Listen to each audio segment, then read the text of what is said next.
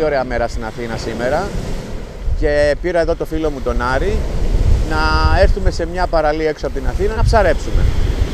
Αλλά όπως είδαμε η θάλασσα είναι πλανεύτρα γιατί μας ξεγέλασε, δεν είναι για ψάρεμα, έχει πάρα πολύ κύμα και πολύ θόρυβο. Αλλά το ενδιαφέρον στην εκδρομή αυτή δεν είναι το ψάρεμα, είναι η ιστορία του Άρη. Άρη, από ποια πόλη του Αφγανιστάν είσαι? Από Κανταχάρ. Πόσο χρονό ήσουν όταν έζησες στον πόλεμο? Ήμουνα 8 χρονών. Πόσα παιδιά είσαστε? Είμαστε 15 αδέρφια και τα αδέρφια μου ήταν πιο μεγαλύτερα από άλλη μάνα. Είχε ξαναφύγει άλλος αδερφός σου έξω από το Αφγανιστάν, για μόνος σου πήρες την απόφαση? Μόνος μου πήρα την απόφαση. Μόνος έτσι. Τι ηλικία ήσουν? Στα 9 πήγα να σπουδάσω κάπου έξω, να πάω σχολείο. Στο Αφγανιστάν? Όχι στο Αφγανιστάν, πήγα στο Πακιστάν, αλλά εκεί τα ίδια δεν μας συμπεριφερόταν ο κόσμος καλά. Πώς συμπεριφερόταν δηλαδή? Δεν έκανε τους ανθρώπους να διαβάζουν μόνο τη δική τους ιστορία. Ξεκίνησα να πάω κάπου σε Λονδίνο, Γερμανία να σπουδάσω. Με μεγαλώσει να νομίζω πως ζουν εκεί. Το όνειρό σου, τι ήθελες να σπουδάσεις?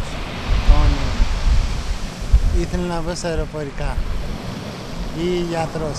Ή γιατρός. Ναι. Και 10 χρονών παιδάκι, σηκώθηκες και έφυγες.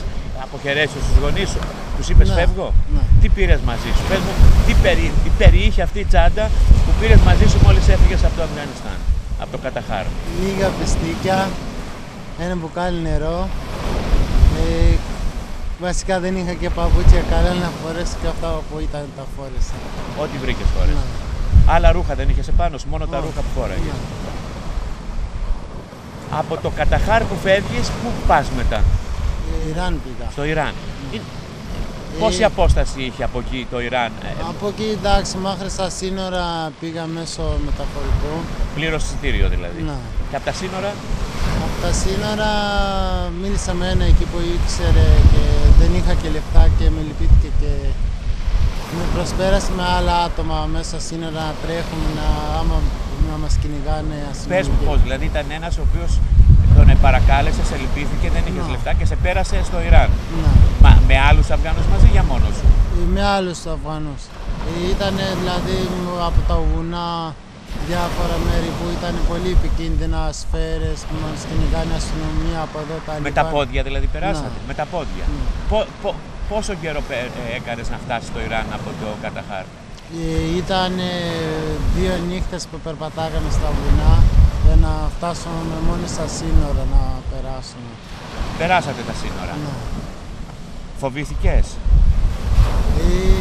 Έτσι και λες είχα πάρει την απόφαση μου και να φοβηθώ δεν θα με μπορεί. 10 χρονών παιδί, μπράβο. Ναι. Φτάνεις στο Ιράν, περνάς τα σύνορα. Ναι. Πού πας μετά?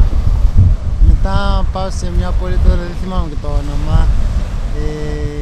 Πάω στα βουνά, δηλαδή κατεβαίνουμε καθόλου στη πόλη. Ήταν χωριό δηλαδή εκεί Ναι. που πήγες. Πόσο καιρό κάθισες εκεί? Δεν κάθισαμε στο χωριό, κάθισαμε στα βουνά και ό,τι χόρτα βρίσκαμε, ό,τι βρίσκαμε το πρόγραμμα. Είμαστε 6 άτομα, μαζευτήκαμε και άλλα παιδιά που Και τι τρώγατε σε διαδρομή, για πες? Τα πιστίκια που είχα και ό,τι βρίσκαμε μπροστά μας και τρώγαμε. Πες μου, τι βρίσκατε και τρώγατε? Χόρτα, χορμάδες, αυτά που έχει εκεί πέρα, χορμάδες, πιστίκια, πορτοκαλάδες, λεμόνια, αυτό. Την ημέρα κρυβόσαστε? Ναι, την ημέρα, δηλαδή τη νύχτα περπατάγαμε και την ημέρα μπαίνουμε στις τρύπα, μια λιμπό τρύπα, ό,τι βρίσκαμε. Πέτρεσε να κρυφτούμε. Και πού φτάσατε μετά από εκεί, μετά από τα βουνά? Μετά φτάνουμε σε μια πόλη πριν τον Τεχεράν και με βρήκε που ήταν λαθρέμπορος εκεί πέρα. Ναι. Μας βρήκε αυτός και εγώ πήγα πριν από αυτό, δούλεψα 2 μήνες σε μια πόλη έτσι οικοδομή. Τι δουλειά έκανες, οικοδομή? Ναι. Μάζεψες λεφτά από εκεί? Μάζεψα λίγα λεφτά για να πάρω ρούχο, παντελόνι, παπούτσια και αυτά. Σου φερνόντουσαν καλά οι άνθρωποι εκεί πέρα που ήσουν? Γιατί ήταν ένα παιδάκι ήσουν στην Γεωργία, 10 χρονών παιδάκι ήσουν. Όχι, δεν νόμιζα να μου φέρουν καλά. πώς σου φερόντουσαν? Βρίζανε γιατί έπηγες από τη χώρα και γιατί ήρθες από εδώ και βαράγανε και δεν είχα κάτι άλλο να κάνω. Αναγκαστικά πρέπει να το δεχόμουν. Έτρωγες και ξύλο? Ναι. Από εκεί που τους δούλευες έτρωγες και ξύλο? Ναι, τα δεχόμουν όλα. Φεύγεις από εκεί μετά από 2 μήνες. Πού πας? Ξεκινάμε με άλλα παιδιά και πάμε στα βουνά, έχουμε μιλήσει με το λαθρέπορα και μας πάει σε ένα βουνό και αυτός τη νύχτα λέει θα έρθω σε 1-2 ώρες και μετά μας ξέχασε 25 μέρες, ζούσαμε εκεί πέρα κάτω από έναν δρόμο. 25 μέρες μέσα στα βουνά σε μια ερημιά είσαστε? Ναι. Και τι κάνατε 25 μέρες? Πόσο χρόνο ήταν τα άλλα τα παιδιά που είσαστε μαζί? Ο ένας ήταν 25 και τα άλλα ήταν 15-17. Μικρές ηλικίες, μικρά παιδιά, όλοι από το Αφγανιστάν? Όχι, διάφορο. Ένας το βρήκαμε στον δρόμο που είχε χαθεί, ένας ήταν από Μπαγκλαντές. Είχε χαθεί κι αυτός από το Μπαγκλαντές στον δρόμο και τον πήρατε μαζί σας, Και καθίσαμε εγώ τι νερό, βρίσκαμε εγώ τι τίποτα, καθόμασταν εκεί. 25 μέρες χωρίς νερό, στα βουνά. Είχαμε ένα μπουκαλάκι, πίναμε με το καπάκι, μισό καπάκι ο καθένας και εκεί είναι όλη ερημιά. Δεν βρέχει και όλες είναι άμμος και φυσάει όσο θες νερό. Και δεν τρώγαμε και φαγητά και ήταν όποιος σταμάταγε φορτηγό πάνω στο κεντρικό δρόμο από κάτω που βγαίνουν παρακαλάγαν να μας δώσει νερό. Αν είχε μας έδινε λίγο ό,τι είχα. Πώς φύγατε μετά, πώς έφυγες μετά από εκεί? Από εκεί αποφασίσαμε να πάρουμε τα βουνά και όπου μας βάλει. Για πες μου. Παίρνουμε τα βουνά και περπατάμε 18 μέρες. 18 μέρες. Και πιο πολύ, δεν θυμάμαι ακριβώς πόσες μέρες. Πάνω στα βουνά. Να, περνάγατε από χωριά ή ήταν ερημιά εντελώς? Περνάγαμε από χωριά, αλλά ήταν μόνο δέντρα, μήλα, καρύδια και τέτοια. Αυτά βρίσκαμε και τρώγαμε. Σας δίνανε οι άνθρωποι που περνάγατε φαΐ καθόλου, σας προσφέρανε? Όχι, όχι, γιατί κρυβόμασταν. Αν μας έβλεπαν θα μας πυροβολούσαν. Θα σας πυροβολούσαν. Και μετά φτάσαμε σε ένα χωριό που ήταν Κούρδοι. Κουρδοί. Να.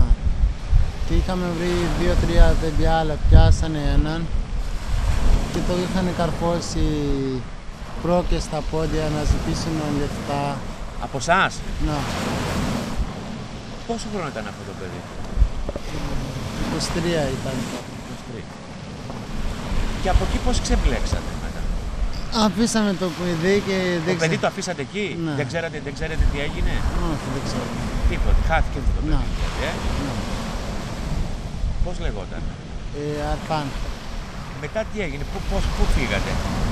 Μετά φτάσαμε πολύ καιρό μετά στα βουνά να έχουν πληστεί τα πόδια στα χιόνια. Είχε και χιόνια, έτσι? Ναι, να έχουν πληστεί τα πόδια μου τόσο. Δηλαδή δεν μπορούσα να φορέσω παπούτσια, ήμουν σε κατάσταση πολύ έτσι χάλια. Και πάλι στην πόλη πήγαμε σε... Μας είπε ένας να πας εκεί να σας βοηθήσει, είναι κέντρο υγείας και αυτά. Από τα βουνά φτάσατε σε πόλη μετά? Ναι. Σε ποια πόλη? Στην Τεχεράνη. Στην Τεχεράνη μόλις πήγατε είσαστε όλοι πεινασμένοι, εξαθλιωμένοι, κουρασμένοι. Εκεί τι αντιμετωπίσανε όλη αυτή η παρέα, τα 6-5 είχατε μείνει πλέον από την παρέα αυτή, έτσι? Σημείωσε μου τα ονόματά του όλα τα παιδιά, αν τα θυμάσαι. Αρφάν, ο ένας λεγόταν Ουρανός, Ούρας λέγεται, αλλά τα νομικά είναι Ουρανός. Ούρας και ο Ουμάρ και ο Ναΐν. Για πόσο καιρό κάθισες στην Τεχεράνη? Κάτσα και δούλεψα 3 μήνες. Δεν μπορούσα να φύγω δηλαδή και πάλι φτιάχτηκα τα πόδια μου, ήταν χάλια και όλη η κατάσταση. Στο νοσοκομείο πήγες, σε περιθάλψανε? Όχι, δεν μπορούσα να πάω. Γιατί άμα πήγαινε εκεί θα μας βαράγανε αστυνομικοί πιο πολύ. Και τα πόδια σου? Έτσι ξεπριστήκανε μόνο. Ξεπριστήκανε, μικρό παιδί. Τις μαζέψεις κανένα φράγκο? Όχι ιδιαίτερα. Όχι ιδιαίτερα να περνάω, δηλαδή να φάω και τέτοια. Τα κράταγε να του δώσω στους λατρόβους. Από την Τεχεράνη πώς έφυγες? Από Τεχεράνη πήγα λεωφορείο. Κρυφά με βάλανε στις βαλίτσες μέσα. Μέσα σε μια βαλίτσα? Δίπλα, δηλαδή εκεί που βάζουν βαλίτσες στο λεωφορείο. Στην Τουρκία μπήκες μέσα, έτσι, εύκολα μπήκες? Όχι, δεν μπήκα εύκολα. Πώς μπήκες, για πες? Μίλησα με ένα παιδί εκεί πέρα που έμεινε από Αφγανιστάν ήταν και έμεινε εκεί πέρα και δούλευε, δηλαδή είχε μεγαλώσει εκεί πέρα. Είχε μεγαλώσει στην Τουρκία. Ναι. Και μας πήγε σε κάτι βουνά, λέει θα περάσετε αυτό και δεν ξέραμε κι εμείς πώς να πηγαίνουμε και πήραμε τα βουνά. Πάλι βουνά. Ναι. Πόσο καιρό στα βουνά της Τουρκίας πάλι? Είμαστε αρκετό καιρό, 6 μήνες. 6 μήνες. Και πώς ζούσατε αυτούς τους 6 μήνες? Σχεδόν να μην ζούσαμε, έτσι ήμασταν. Πες μου, θέλω λεπτομέρειες. Λεπτομέρειες. Ζούσαμε στο χιόνι, μπαίναμε μέσα στο χιόνι να ζεσταθούμε. Μέσα στο χιόνι πέσει, μπαίνατε και κοιμόσαστε. Ναι. 6 μήνες πάνω στα βουνά μέχρι το Ναι. καλοκαίρι. Ναι. Δηλαδή σαν αγρίμια στον δρόμο, πουθενά. Ναι. Και δεν μπορούσαμε, ένα παιδί που έχατε 2 δάχτυλα μέσα στο χιόνι. Έχασε 2 δάχτυλα το χέρι. Είχε πολύ κρύο. Στα βουνά. Σε όλη αυτή τη διαδρομή μέχρι την Τουρκία δεν βρέθηκε ένας άνθρωπος, γιατί μικρό παιδί ήσουν, να σας συμπαρασταθεί, να σας πει, να σας βάλει στο σπίτι του να κοιμηθείτε? Βρέθηκε ένας που μας έφερνε φαγητό, δηλαδή λίγα, ένα ψωμάκι και αυτό ήταν ενδιαφέρον. Λέει άμα θες να μείνεις εδώ θα προσέξεις τα δέντρα μου να μην βγουν σκυλιά, λύκοι να τρώνε τα αυτά. Όλη η παρέα πόσα άτομα σχηματίστηκε, πόσα άτομα στο τέλος γίνατε? Στο τέλος τα βουνά της Τουρκίας γίναμε 50-60 άτομα. 50-60 άτομα. Ναι. Και προχωράγατε 50-60 άτομα μόνο το βράδυ στα βουνά επάνω. Ναι, και ήταν εκεί οι λαθρόμποροι και μας πιάσαν και βαράγανε όλους ό,τι είχαμε και δεν είχαμε να τους δώσουμε. Οι αστυνομικοί? Και αστυνομικοί, αλλά πριν μπούμε στη Κωνσταντινούπολη μας πιάσανε μπάτσι και περιβολήσαν, δηλαδή πέρασε σφαίρα έτσι από το αυτί μου και χτύπησε έναν παιδί πίσω. Σκοτώθηκε το παιδί? Ναι, σκοτώθηκε. Ήταν 2 ξαδέρφια. Ο ένας ήταν μπροστά μαζί μου και ο άλλος ήταν από πίσω. Και σκοτώθηκε το παιδί? Ήταν η βουνά, να ανέβουμε βουνό, ναι. Το όνομά του? Το όνομά του ήταν Ζαχίρ. Πόσο χρόνο ήταν αυτό το παιδί? Στην ηλικία μου ήταν. Όταν έφυγα είχα πάρει τις αποφάσεις μου, ή θα σκοτωθώ, δεν θέλω να με σκοτώσουν στη χώρα μου ή στη δικιά μου οι Αμερικάνοι ή οι Ταλιμπάν να με βασανίσουν, γιατί αρκετά μας είχαν βασανίσει οι Ταλιμπάν και η οικογένεια μου που ήταν εμπλεγμένη με Ταλιμπάν και αυτά. Να με σκοτώσουν τα αδέρφια μου οι Ταλιμπάν, καλύτερα να φύγω κάπου αλλού, να σπουδάσω, να έχω δηλαδή τα δικά μου να σπουδάσω, να ζω πιο καλύτερα. Είχα πάρει απόφαση και δεν με φόβησε να σκοτωθώ πουθενά ή να περάσω τη σχολή, γιατί τα είχα ακούσει αυτά από άλλα παιδιά. Και είχα πάρει τις αποφάσεις μου και να σκοτωθώ δεν με πειράζει, δεν θα με ξέρει κανένας στα βουνά θα με φτάσω.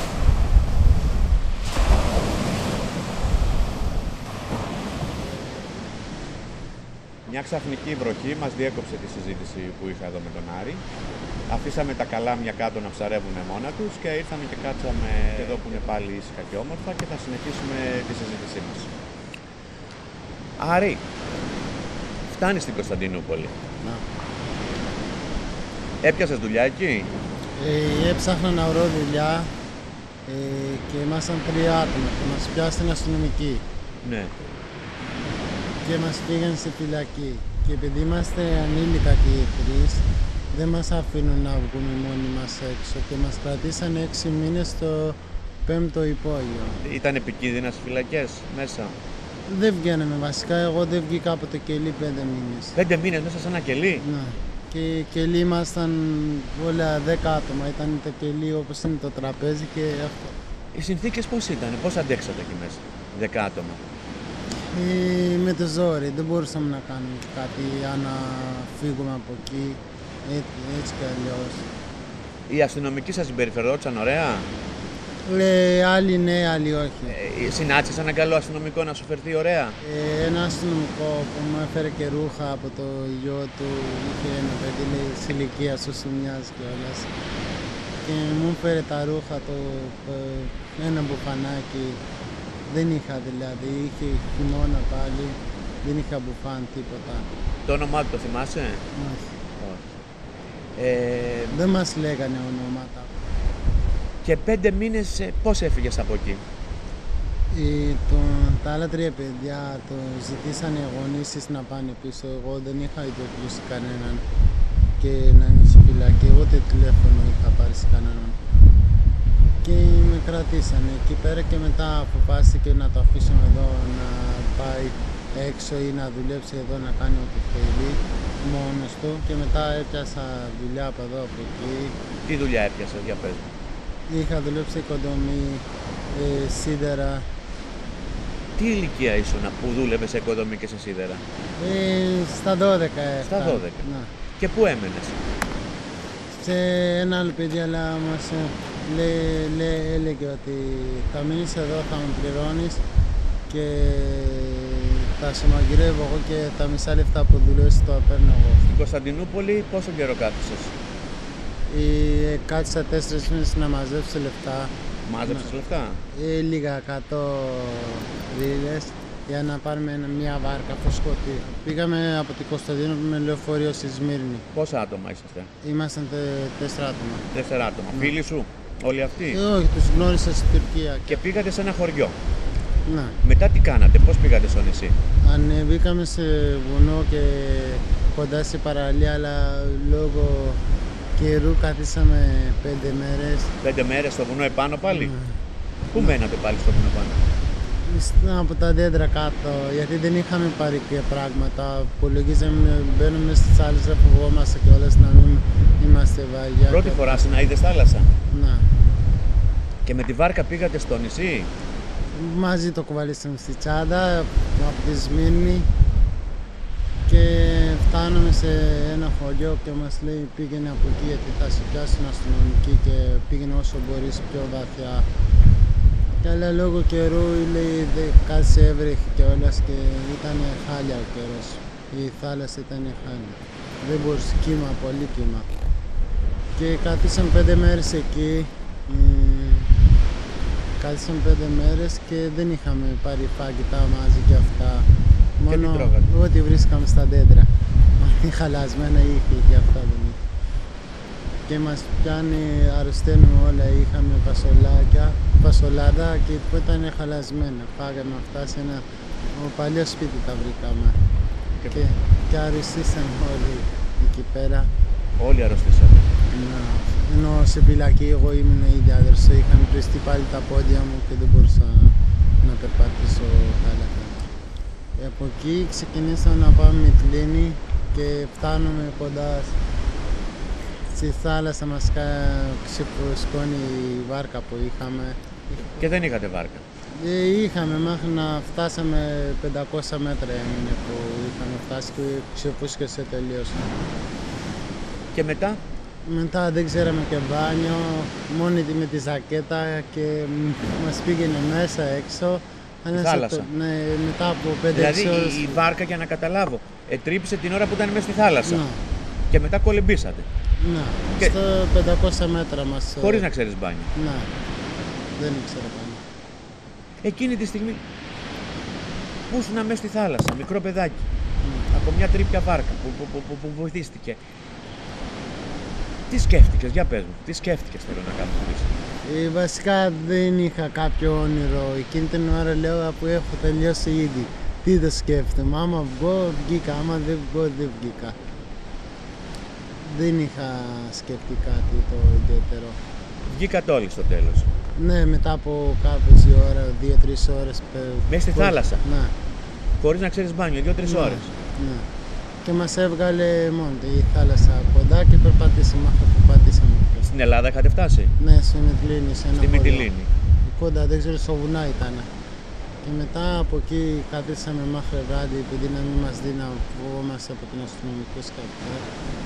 Ανεβαίνουμε στα βουνά και φτάνουμε σε ένα χωριό που είχε και μαγαζιά και αυτά. Και μετά μας φέρανε αστυνομικοί στο κάμπ και κάτσα εγώ δηλαδή εμένα και ένα άλλο παιδί κατευθείαν στο νοσοκομείο μας πήγαν. Σας φερθήκαν ωραία? Δεν νομίζω, γιατί ήταν το δωμάτιο για 10 άτομα και βάλανε 25-30 άτομα.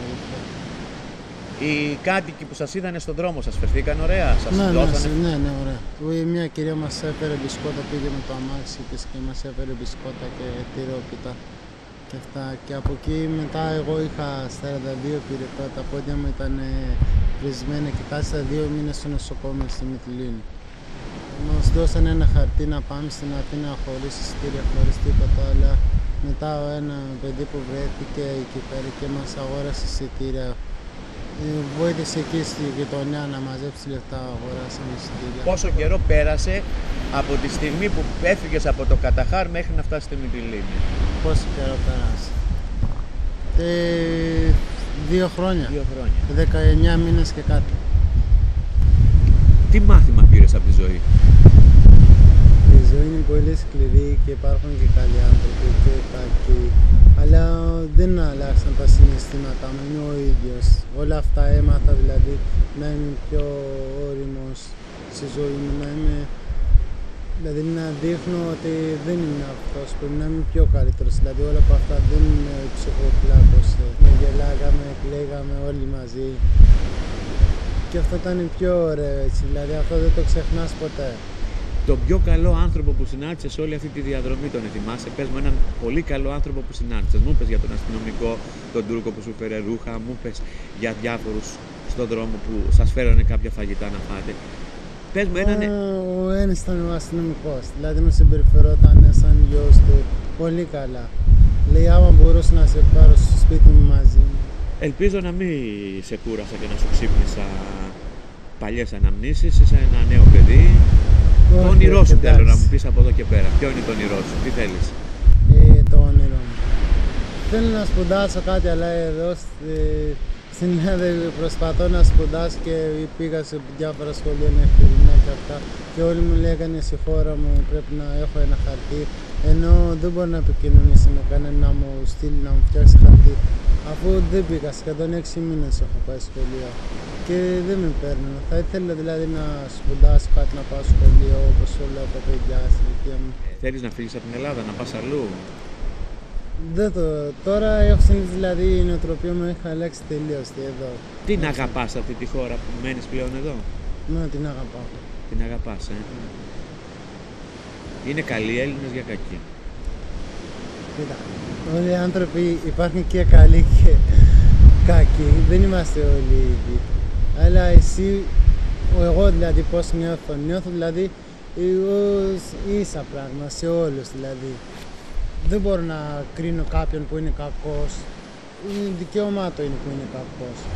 Ο άλλος που είναι καλός, δικαίωμά του είναι που είναι καλός. Μου κάνει μια τρομερή εντύπωση να σου πω κάτι. Μου κάνει μια τρομερή εντύπωση το ότι τόση ώρα μιλάμε, δεν μου έβγαλες μία πίκρα, μια κακιά κουβέντα για έναν άνθρωπο, δεν μου είπες, ρε. Δεν μου βγαίνει, καταρχάς δεν κρατάω κακία, όσο κακό και να με βρίσεις, να με χασφείς, δεν θα κρατήσω κακία. Απλά απογοητεύω μέσα μου, δεν λέω κουβέντα για αυτά, δηλαδή όσο κακός και να είναι άλλος.